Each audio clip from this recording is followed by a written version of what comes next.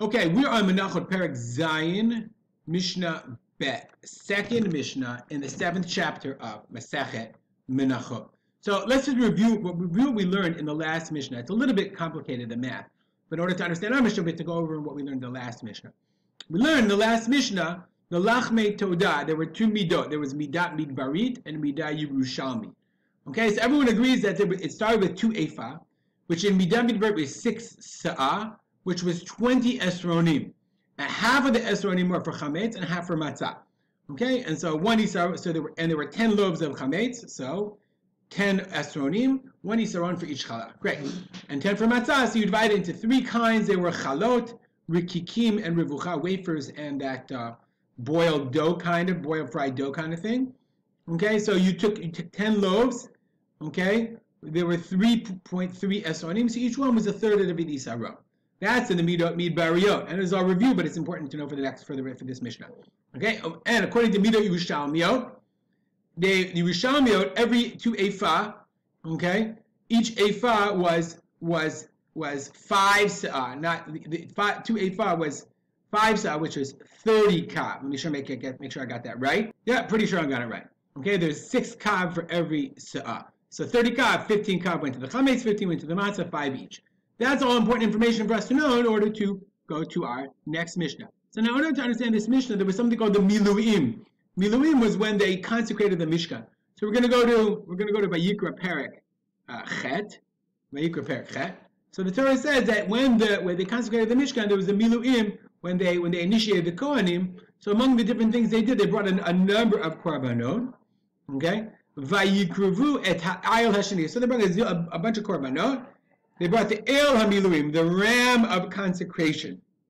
Aaron did smicha, etc., etc. They put the blood on his ear and on his hand.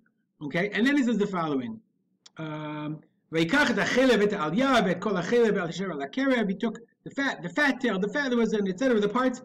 Umisala matzot asher lifnei Hashem, from the basket of unleavened bread, lakach chalat matzah achad, v'chalat lechem shemen achad.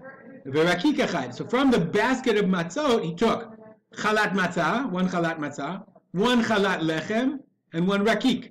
So our Mishnah is going to talk about, well, how much do they have to prepare in order to prepare this miluim? It says the Mishnah, hamiluim ayu ba'im kimatzah shebat todah. Just like we learned the matzah of the todah, like we learned here, right? Matzah, these 10 matzot, 3 esronim sole, chalot, rikikim, and revucha. So they used 1 ephah, 3 se'ah to get 10 esronim, right? 1 ephah, 10 esronim, 10 tenths of an ephah. And that's how they prepared the same measurements that they used for the Lachmei Todah.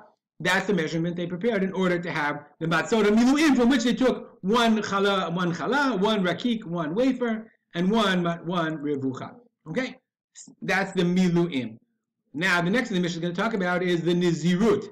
The lechem of Nazir. So now we're going to go to Bamidbar Perek Chet, Bamidbar Perek Vav. So when a Nazir finishes, Vizir Lashem b'Yomei Nizro, V'zol Torata Nazir b'Yom Lo'ot Yomei Nizro. This is the day when he finishes, in the day of the consecration.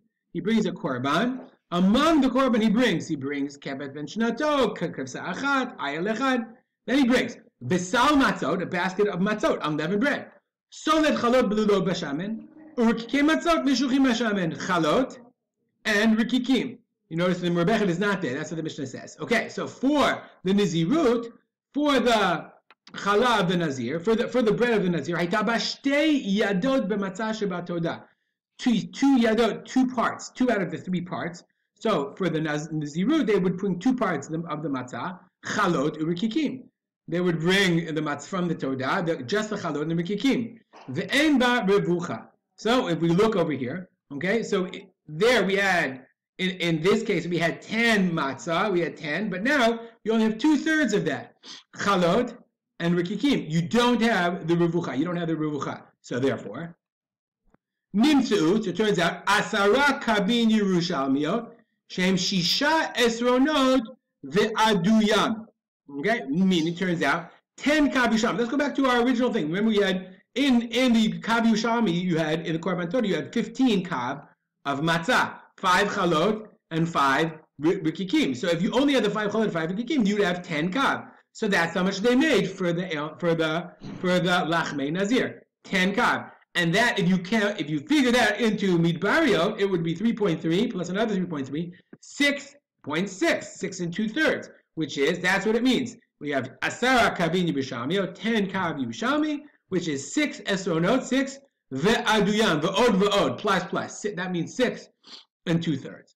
Umikulam, from all of them, ayanotel, I lost my place. Kayanotel achad me'asara truma. 1 out of the 10, they would give truma. That would go to the kohen. Shneimar, as it says, vikri mimenu echad mikol korban truma laHashem. You take 1 from every korban laHashem, and then we give that, and that would go to the kohen. From every one of them, that's what the Bartuna says. Mikulam, from every one of them of the Mikol arba minim shebatoda, from all the 4 minim, ayokonim nodim echad mi'asara. So in the korban todah, remember we had 40 loaves, okay, 10 chametz, and then it's not 10 chametz, it's 10 esronim, but 30 loaves, 10 chalot plus 10 plus 10 plus 10. So you give 1 out of every 10, you would give to the kohen, okay.